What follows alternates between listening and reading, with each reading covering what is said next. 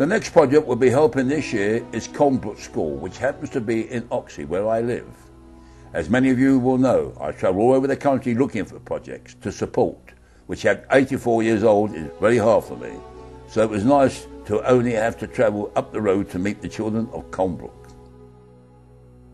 Many of the children have moderate to severe learning difficulties such as autism and Down syndrome and are unable to communicate without special help. Here I am meeting head teacher Richard Hill, who is telling me about their need to replace a condemned detached porter cabin, which is over 30 years old, with a new purpose-designed building linked to the main school.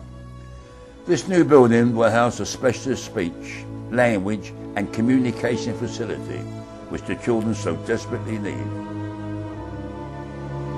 Communication is the most important skill that we can give to a child. Without this, a child is barred from all the wonderful experiences that our world can offer. I had a wonderful day meeting all the children at the school and really feel we need to help them get their new classroom so that they can all learn to communicate sufficiently so they can enjoy life to the full.